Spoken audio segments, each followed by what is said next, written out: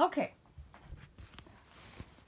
As tempting as it sounds, I know sometimes you're gonna have some group projects and you're gonna wanna choose your friends as your partner. I highly do not recommend it, and here's why. So I remember when I was in 6th grade, I had a project that I had to do on a book we read by Edgar Allan Poe, and I chose one of my best friends to do the project with me, and we had to do a lot of character analysis in the project. We had to do some conclusions, we had to do some plot analysis. We both decided to do the project equally. We both were doing a little bit of character analysis, we were both doing a little bit of plot analysis, we were both writing on the poster. I was already pretty much done with my portion of the project. I had written out basically a poster where I had it nicely written in my pencil 6th grader handwriting, something like this. And I was going to, after completing the whole portion of my part, I was going to go over everything with Sharpie after I had neatly written with pencil first. She was still doing her portion and had not gotten very far. So I had it where after my poster was done, I started going over it, and I started going over it very neatly. So I had it written with the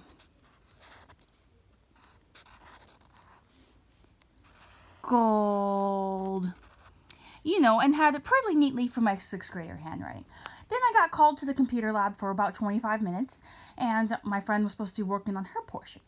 Well, she eventually decided she didn't want to work on her portion, and she wanted to, instead of doing the plot analysis and think about characters and write up what she thought, she wanted to do something simpler. She wanted to just trace over my portion of the project, because then she could just say, oh, but I was working while you were gone. I was working on the poster, see? Now we just have to together work on my part.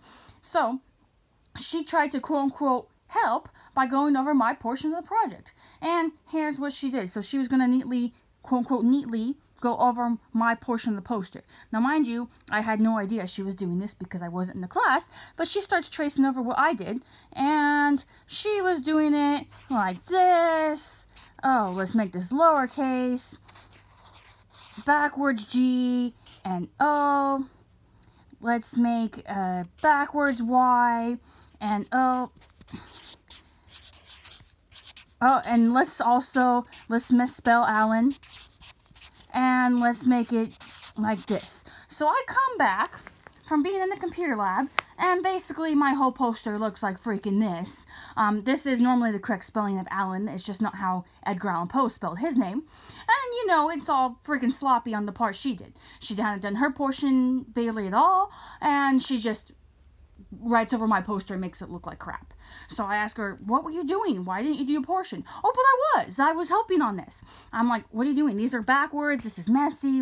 And she didn't even own up to it. She just got defensive, and she was like, oh, but it was messy before. Oh, but you had it backwards before. Oh, but you had it this way before. As you can see, she completely missed what I wrote in pencil, even though she wasn't even supposed to be doing this portion of the project at all. She didn't do her portion of the character analysis or conclusion, so I ended up having to do that part for her.